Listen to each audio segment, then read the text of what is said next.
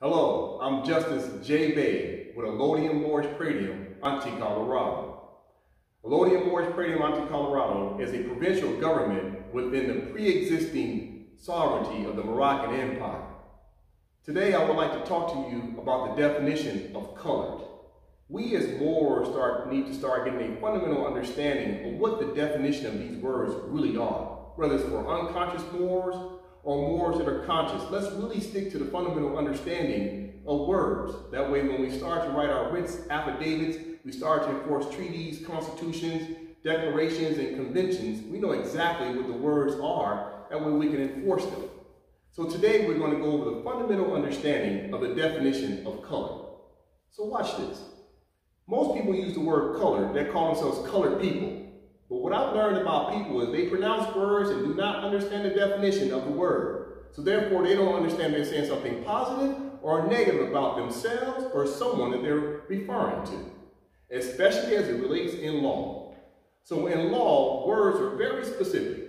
So when you refer to yourself as a colored person, let's really discuss what that means in law. Today, we'll be using what's called Henry Campbell Black's Law Dictionary, 4th edition, to look up the definition of color. So if you have an opportunity, get your hands on a Black's Law Dictionary somewhere around the published year of 1951. At least that's the book that I have. If you have something around that time frame, great. But try to stick to the 3rd and 4th editions. That's where the excellent words are in terms of linear entry. All right? So let's take a look at the definition of color. Color. By common usage in America. Let's stop right there. See, when you're starting to really get into understanding the definition of a word, sometimes they'll give you what's called a little bit of secret right up front to understand exactly where this term or word came from. All right? So therefore, when you're looking at the definition of color, they're telling you common usage in America. That means that this is not a term or a word that's used rotarially around the world.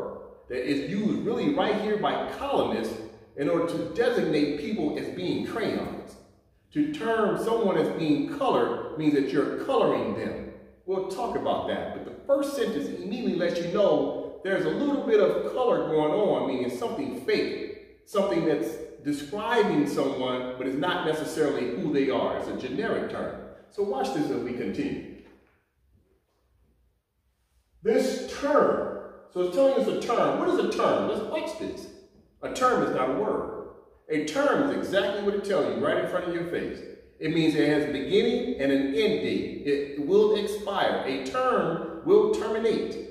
So therefore, the term color is something that's made up and it does not have anything to do with reality, which means it will be extinct at some point or another. It has a term life. Let's continue. In such phrases as colored persons, quote unquote, what's the quote unquote means? It means that something here needs to be examined, that it may or may not be real. It's something that you need to understand and you need to go and examine and look at the substance of it, because the reality is, as soon as they say quote unquote, that's telling a scholar or anybody that's reading it that these terms are being used and they're not really based in reality. Let's continue. So colored person, the colored race, quote unquote, colored men, quote unquote, and the like. What does and the like mean? Let's stop right there. Most people pass right past that. And the like is almost like saying, for example, or etc. So therefore, when we start seeing and the like, what does that mean? It means example, minority, and the like. Minority, black person, African American. All of these brands fall under what they call and the like. See, the colonists, these people that call themselves administrators, your secret societies, your lawyers, your attorneys, your barristers, your attorneys, they know exactly that when you use certain words and you don't have a fundamental understanding of it, you immediately are condemning yourself. They know that you're not real. So therefore, you don't deserve no respect. You don't deserve any type of rights in law because you're working outside of the law. So understand, when you use these words colored, what you're saying is that number one, It's an adjective. We'll talk about that later on, but you're working outside of the law. Let me continue.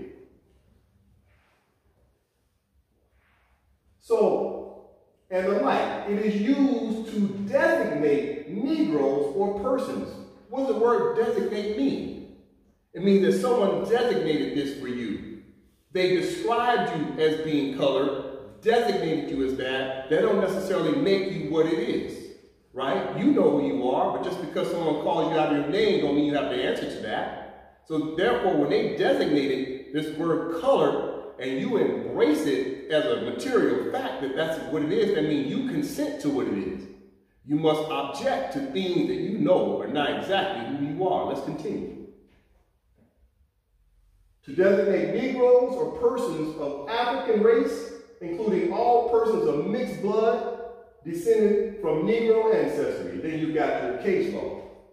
So one of the things that we start understanding in terms of studying law as it relates to the term color is that it's an artificial person, right? We're going to continue to learn that about the definition of color. But color is designated, and it comes from America. What part of America? They don't even tell you what part of America is geographically located, right? Mainly they're talking about North America because people in other countries don't refer to themselves as colored. They refer to them by their free national name. Mexicans don't call themselves brown people. They call themselves Mexicans. It's only in North America where you start to call each other by crayon names. Let's continue. Let's see exactly what the courts think about you in terms of this definition under color. As you can see, it says, it has also been held that there is no legal technical signification to the phrase colored person, quote unquote, which the courts are bound judicially to know. Let's read that one more time. It has also been held that there is no legal technical signification to the phrase colored persons, quote unquote, which the courts are bound judicially to know. Then you have your case law. Well, what does that mean? The courts do not have to respect anyone that doesn't have respect for themselves. As soon as you walk in calling yourself a colored person and you mark the box for a crayon, i.e. a black person, you immediately telling the courts that you are incompetent because you don't have the fundamental understanding of what colored person means or colored means as it relates to law. You don't understand the legal ramifications of checking certain boxes. So as Moors, conscious Moors or unconscious Moors, we need to start really understanding the fundamentals of words. So I am Justice Jay Bey, and I'm bringing to you the definition and interpretation of words that where we have the fundamentals down pat. I'm Jay Bey with Moorish Moorish Palladium, Colorado. Thank you.